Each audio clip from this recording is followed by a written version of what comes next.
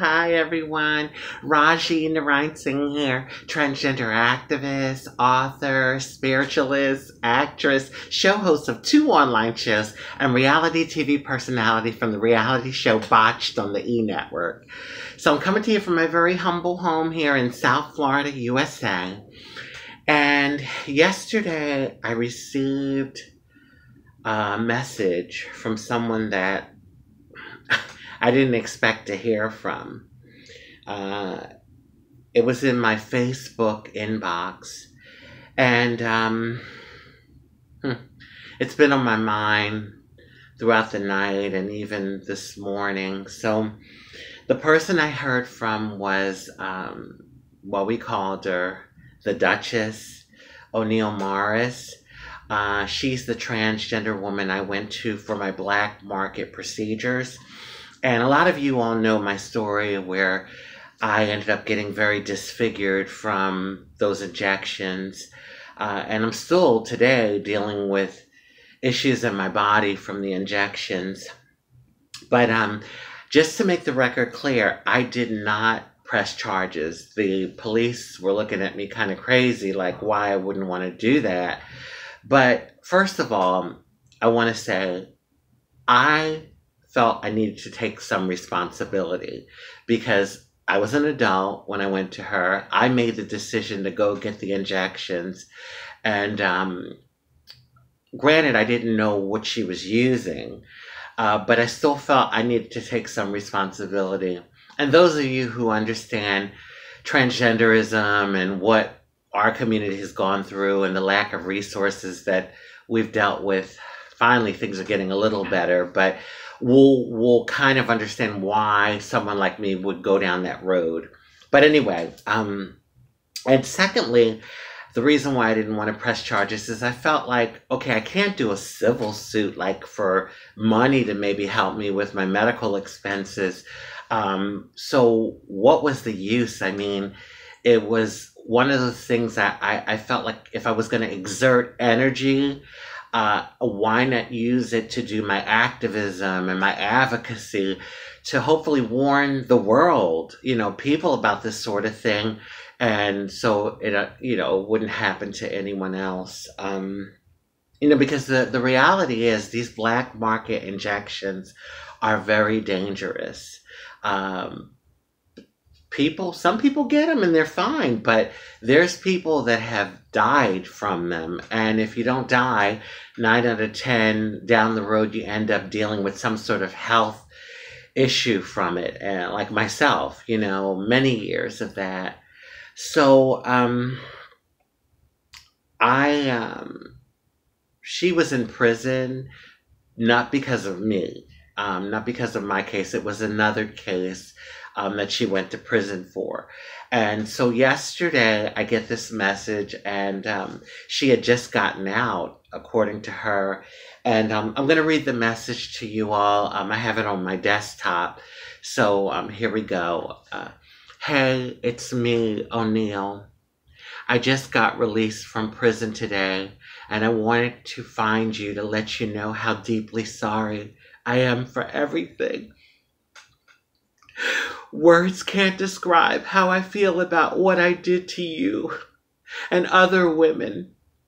I was not thinking right honestly back then when I was doing these underground surgeries. I was so ignorant to the effects this could have had on you and these other gorgeous trans ladies.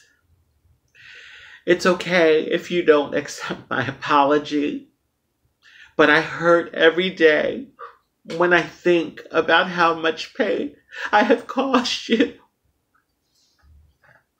XOXO, Oneal. I'm sorry. You all know I'm a very emotional person. When I have something on my mind, 9 out of 10 I'm going to do a video about it. But I was so touched by this, and I feel the sincerity in it. I think, I think she's really sincere with these words. And, I've always been a very forgiving and compassionate person. That's just who I am. But it's well, anyway, it's complicated. It's a real complicated situation because I know I went through so many years of pain and hardship, and I'm still dealing with issues from the injections. But I responded to her in a pretty long message back, and basically what I said to her is, that through the years I have thought about her. I have, and I've wondered how she was doing. And I told her that she's been in my prayers, that I prayed for her. I prayed that, she would be okay, and I prayed for her well-being. And I told her, this life journey is, it's such a journey. And I said that, everything we go through makes us who we are in this very moment. I said, the good, the bad, and the so-called ugly. And I said to her, if we can get stronger from the hard times and the hardships and the challenges that we go through in life, and if we can learn from the mistakes that we make in life, then, they become blessings. And I basically told her, that I wish the very best for her life. And I mean that. I really do. I wish the very best for her.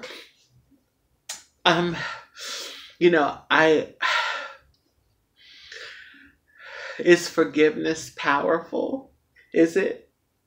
I think I've moved on, but still, I can't help to have all these different emotions, and there's a part of me that would love to sit down with her and really thrash things out and talk about it. But then I don't know. I mean, maybe this is closure and we just need to go our down our own roads and I don't know, but I just had to talk about this. And I tell you, I feel so blessed because you all that take the time to listen to my videos and hear what I have to say, all my supporters around the world, I just feel so blessed because it's because of you all that, I'm encouraged to keep going and keep doing the things that I do. So I want to thank you. I want to thank you from the bottom of my soul, really, for your support, for your love and support. And I don't know. I just, it was kind of out of left field.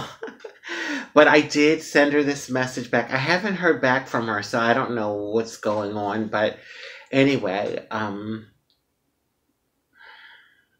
guess I've said all I can say at this point. I wish Duchess, Oneal Morris, and all of you love, happiness, peace, good health, prosperity, and many wonderful blessings.